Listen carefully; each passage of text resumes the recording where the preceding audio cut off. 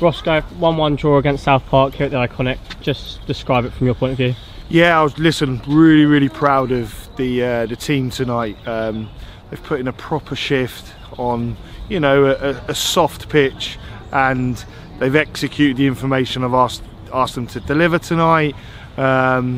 You know, and I genuinely believe that, you know, with the performance that we put in, I think we're coming away with a point, which is really positive. But, you know, I think 3 points could have come our way had some decisions by the referee been a little bit different. It's kind of funny how sort of last game we played was actually against them at their place, and you sort of said it's probably one of the first times that we've come away with a defeat and deserve to lose.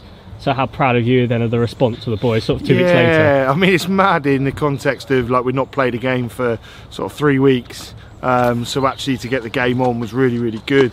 And, you know, as I said, I think that in the grand scheme of the last performance that we played at their place, you know, I felt our team had more in them, and I'm really pleased that they've brought that tonight.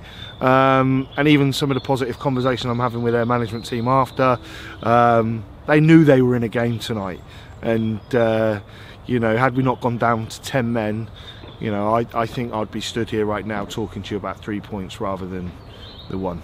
It was a difficult first half for both teams to really create their chances, but turn the V off. Second half it was, you know, much better. You know, we were on it straight away, and obviously when you go down to 10, the fight with the boys is still there. How can that performance sort of build us then for the rest of the season? Yeah, I think you know, in these interviews I've spoken to you a lot about personality and character, and I'm hoping the people that have come tonight and even, you know, that have been to see a lot of the games are now starting to see that fight, the Binfield way, right? This is what Binfield is all about. And for me to see the guys competing and fighting and scrapping, and we'll continue to do that. And I think you know, as long as we stay on the front foot, and again pick up points, keep moving forward, I still believe that this club and what we've got going right now we can create something. Just finally, no matter what the result would have been tonight, one of the big things and great stories to see is Tyler back on the football pitch, back starting for us. Just how great is it to see him back on the pitch in those colours again? Yeah, and I'm always looking for these 1 or 2% before the game, and you know, the fact that, you know, the doctors have given him the clear to come back to the game, and you know, and I thought tonight he was spirited, he competed, and you know, for me that is a real success story, regardless of what happens between now and the end of the season.